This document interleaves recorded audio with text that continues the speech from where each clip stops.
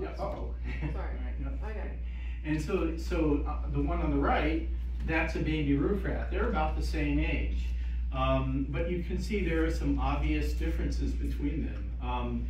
So like the ears are bigger, the eyes are bigger. You know, that guy's got closed eyes, but anyway, just trust me.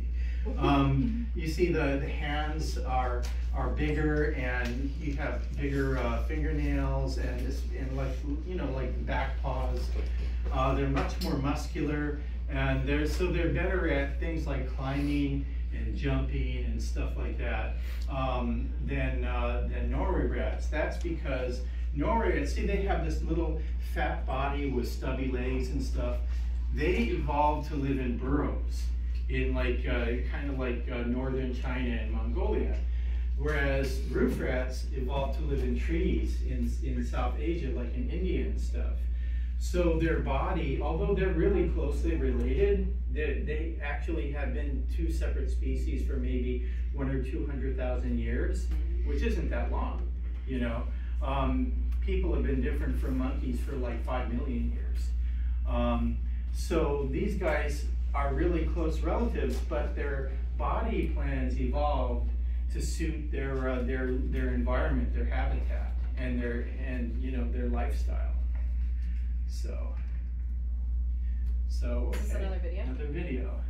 So yeah, for example, okay. That one doesn't want to play? What, doesn't want to play? That one doesn't want to I play. don't get it. Huh? Okay, it doesn't want to play. Oh, okay. Well, really doesn't want to play? All right, bummer. Let's see if that one plays. That one. All right, well, that one plays. Okay, so yeah, so roof rats are really good at climbing, okay? They can like literally climb anything. I wanted to show you the other video where they were like climbing right up a wall. Is it in your... It is. It's in the YouTubes. But you can see, I mean, they can obviously climb right up you too. They like to be up high because they are arboreal rats. They prefer to be in high places like your shoulder, or I mean, any place that's high, like if you had a cat tree, they would climb to the top of the cat tree or whatever. So whenever I let my guys free range, if I don't know where they are, I just look at the tops of things, and I'm eventually going to find them. They'll be just like sleeping up there on the top of the shelf. Operating as personally gifted each and every one of you with one. This is your video after the ad. You get a rental. Okay. There you go. Yeah. See? There he goes. Well, see, he's like just.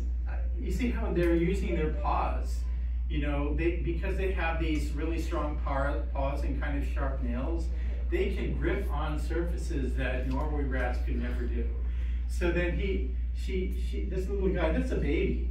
So he kind of gets to the top and he's like, what am I going to do now? And he's like, oh, okay, I'll just go there. That's fine. Okay. So, all right. Yeah, so go back to the vision. Okay, cool. Yes, all that.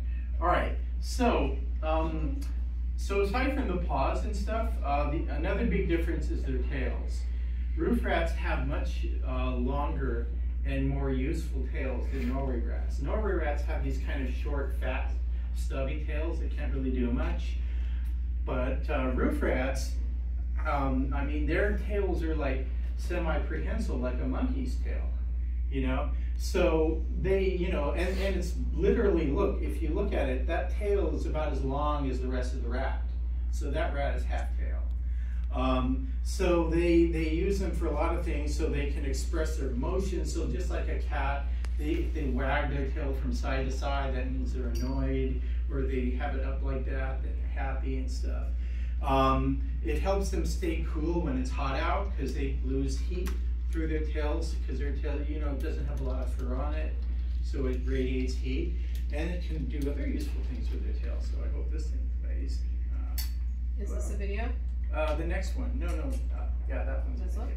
Yeah, please play. All right, so you see, Oh, it's wrapped around. Yeah, so when I say it's semi-prehensile, it really is just like a monkey's tail. They can actually wrap it around things and use it like a fifth paw, you know, to help them climb and keep them from falling and stuff. So if a roof rat's afraid of falling, they can use their tail to wrap around a branch, or in this case a table leg or something, to, you know, to keep themselves from falling. Okay, so do the next one. This clicker's kind of not working. Okay, here we go. All right, so here's the other one. So you see, this one feels like she's being held upside down, so she feels like she's not, like she's kind of out of balance or something. Oops. Oh wow. Sorry. Okay, so she's using her tail the same way that somebody like a tightrope walker would use that big pole that they have to kind of help them maintain balance. And here we're doing a face rub, but you can avoid that. They like face rub. we're because we felt sorry for her because we did that, so we felt like, oh, it's okay. They can swim? Yeah. All right. Yeah. So here's another cool thing about roof rats. So I like try to introduce her to that cat, and she's like, nope. It's just like, okay. See you later. She can't swim. What? She jumped right in the pool. Did you miss Yeah. it? Watch. Nope. She can't swim. Yeah. They're like all-terrain tanks. Yeah. Oh, Dude, Yeah. do you know they There can she just- And she climbed up. Oh my She God. just jumped right out. That was Yeah, so sad. and there she is. Yeah. So she's a little bit wet, but perfectly fine. Yeah, so then I just went over there and scooped her right up, and now she's my friend again. Well, it's warm out there. Forgot all about the cat. So yeah, that's something a lot of people don't know, unless you were a sailor. You wouldn't realize that these rats are really good at swimming, because in England they used to call them ship rats, because this is the kind of rat that would, when, you know, like one of the boats was going to leave the dock or something, the rats would all swim to the boat and hop on and eat all the grain and stuff they had in the boat, you know, so the sailors didn't like that. But that's why these rats basically colonize the entire world, because wherever we went, they went too. So they basically, you could almost say that they self-domesticated themselves, because they got so used to being around people that they just, you know, went in our boats and they lived in our houses. That's why they're called roof rats. Anyway, all right. So here's another funny thing about them. This is also one of Walter's videos. One of Walter's videos? Yeah, there's Walter. Okay, so. It gets me every time. So basically. What happened? So Oh, yeah. he fell, Yeah, and he got annoyed. yeah. Yeah. He's basically like, don't laugh at me! That's not funny. I fell in a garbage can. I find it hysterical. Yeah, One more time. I thought it was very funny. Yeah, so Norway rats don't do that. So that's another thing that some people find surprising about them, is when they get annoyed, they are much more vocal than Norway rats, and they have all these different sounds. And so, like in the list of videos, I probably have one of the laughing rat too. Yeah. So they can make laughing sounds. They can make that sound when they're mad, and stuff like that. And Norway rats don't do that. They're very quiet, actually. They sometimes squeak, but these guys make all kinds of funny sounds. Okay, so yeah, they're fun pets. So they can be intelligent, playful, social. And I mean, just look, see, when I took this picture with him, look, we have the same expression. He's like, you know, he's like, I'm like all serious and stuff, and he's like, he's doing the same thing, you know, it's like, because he's like mirroring me. They're very social animals. So that's actually Peter Cottontail. Remember him, John? Mm-hmm. Yeah. Okay, so we'll go to the next one. All right. Forward. All right. So yeah, you can teach them tricks.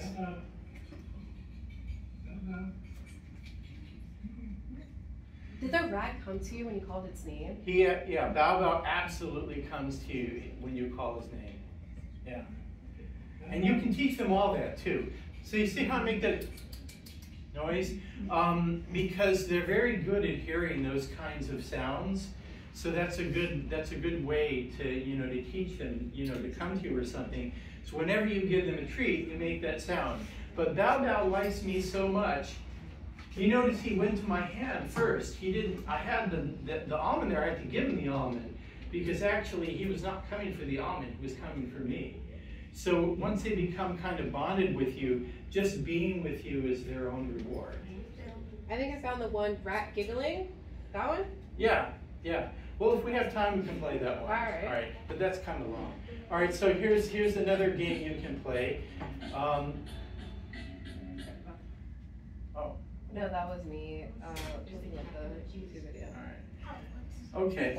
So you see what I did there is I played with the cat and with the rat with the same toy. So, I mean, people know that you can play with dogs and cats like that, but did you know you can play with a rat like that too? No, I didn't. You totally can. Yeah.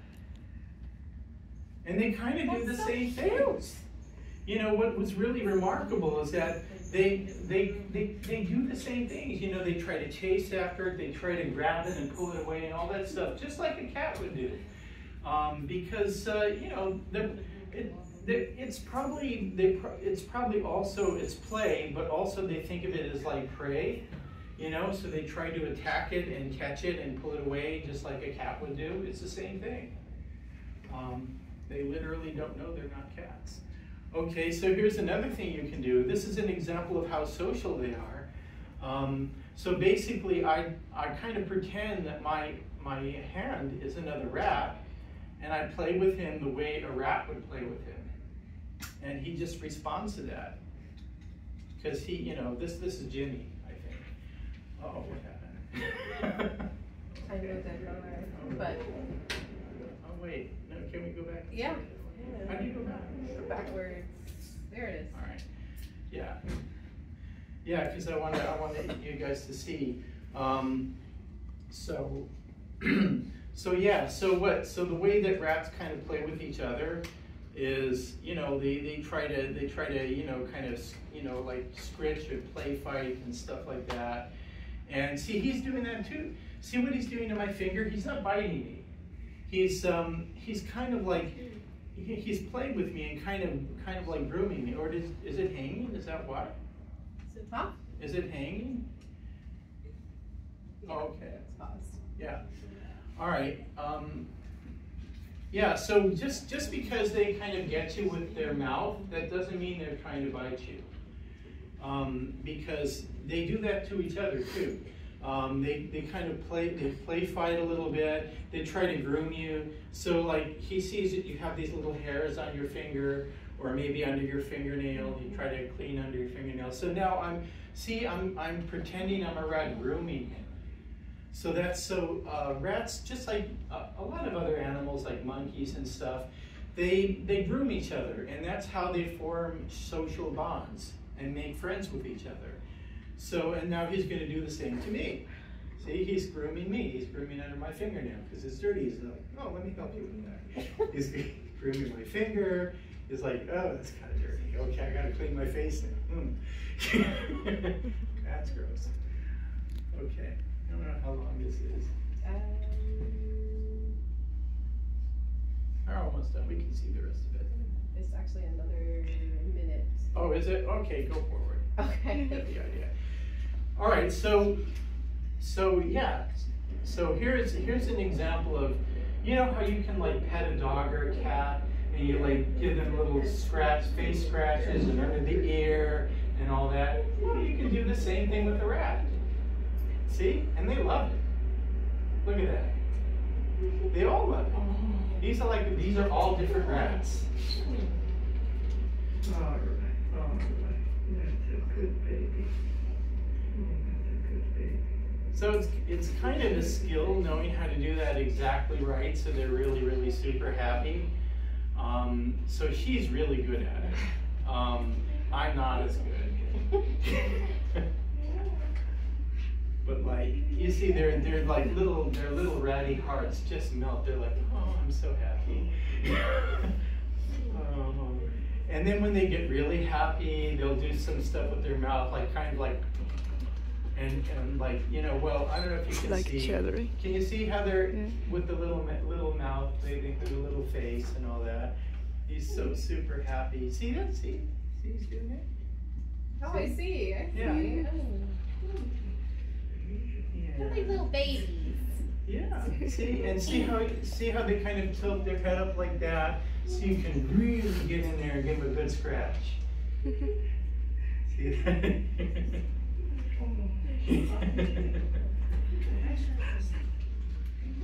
Yeah. So I don't know. I mean, do you think this would be a good time, Chang, to like demonstrate this with our rats? If they're in good mood and ready for that, Well, I I don't don't mind. know. Probably let us.